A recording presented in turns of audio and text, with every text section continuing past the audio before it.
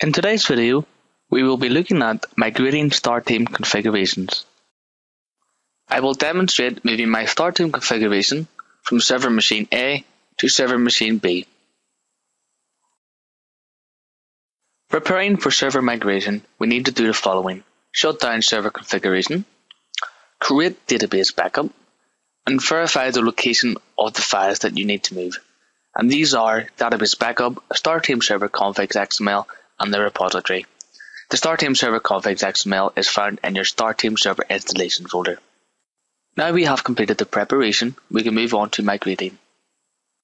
Firstly, install the exact server configuration build, or if upgrading, make sure you are running a build you can upgrade from. 2. Copy the files from the source to the target location. 3. Copy the entire StarTeam server configs.xml into target StarTeam server installation directory, overwriting the existing copy.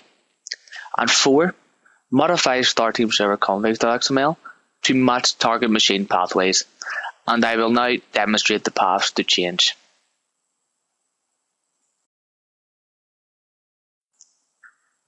Here you will see my existing Stanford configuration XML file.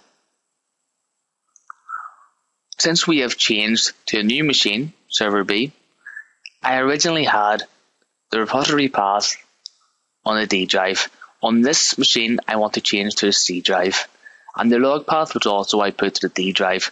I will now need to change this to the C drive. So we need to match up these pathways with our new server pathways.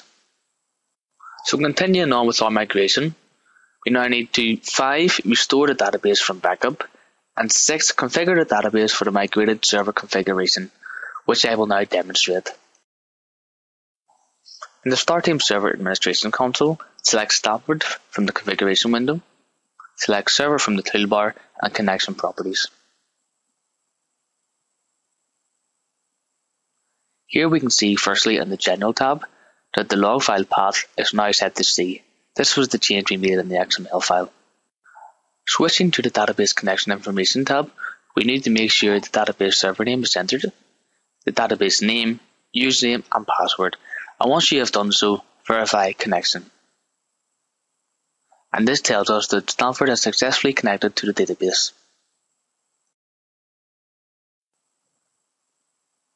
Returning to our migration checklist, all we have to do now is start the migrated server configuration.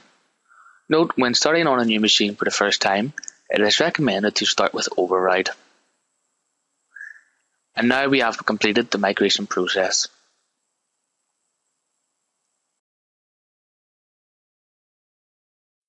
Thank you for taking the time to watch this video.